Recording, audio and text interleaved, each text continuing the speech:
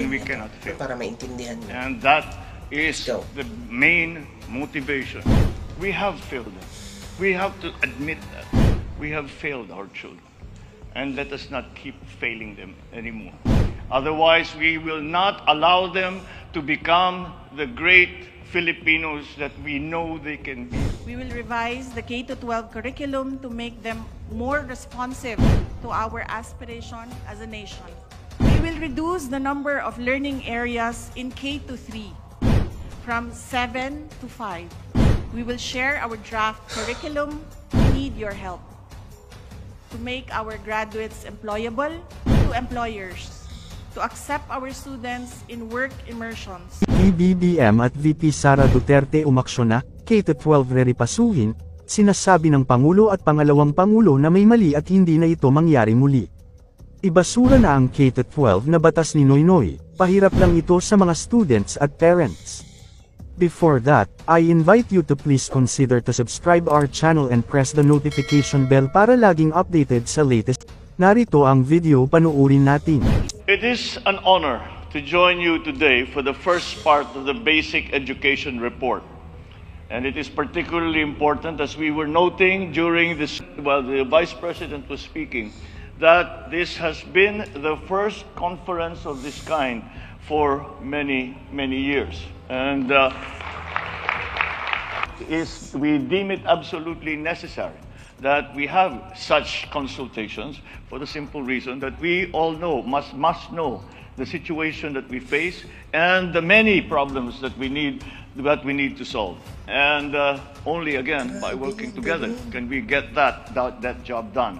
But at least the Department of Education, the Secretary in SARA, our Vice President, has provided us with this starting point. And it is now up to us to take that starting point and go from that starting point and to all of the programs that we hope to implement in the very near future for our children. I think that if there is one thing that we took from the comments of the Secretary, Vice President in SARA, is that the Filipino is better than this.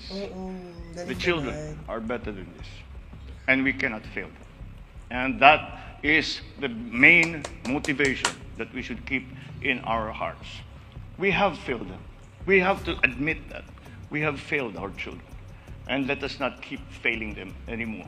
Otherwise, we will not allow them to become the great Filipinos that we know they can be. They will not become the great Filipinos that will be recognized not only by their fellow Filipinos, but many people around the world. We will make the curriculum relevant to produce competent, job-ready, active, and responsible citizens. We will revise the K-12 curriculum to make them more responsive to our aspiration as a nation, to develop lifelong learners who are imbued with 21st century skills, discipline, and patriotism. We will reduce the number of learning areas in K-3 from 7 to 5 to focus on foundational skills in literacy and numeracy in early grades, particularly among disadvantaged students. We will strengthen our literacy and numeracy programs. We will revitalize our reading, science and technology, and math programs by utilizing the gains of previous programs. The programs will be benchmarked with local and international best practices, consulted with experts, and will be research or evidence-based. We will improve English proficiency while recognizing linguistic diversity. We will work towards the goal of English language proficiency within the context of a multilingual nation.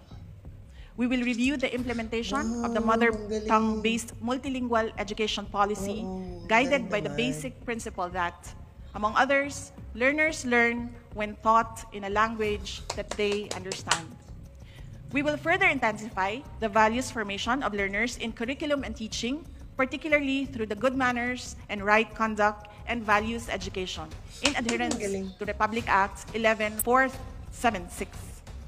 We will embed the culture of peace in our curriculum to develop learners who are peace builders in communities.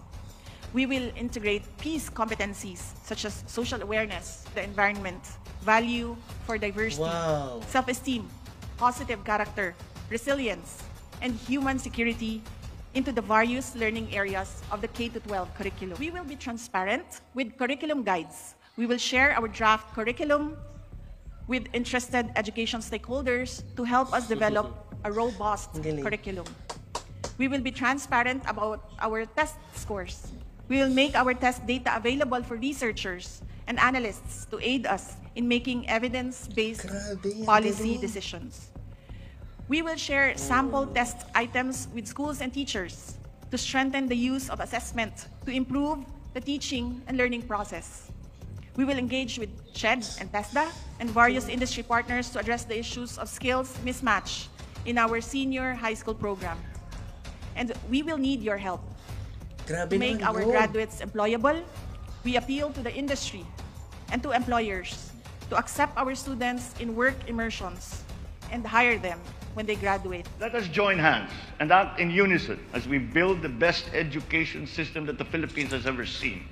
We owe it to our children to prioritize their well-being and give them the highest possible quality of education so they may become the innovators and the leaders of tomorrow, not only of the Philippines, but of the world. With our united efforts, I am confident that we will succeed and bring forth a better, brighter, more prosperous future for our children. Maraming salamat po sa inyo.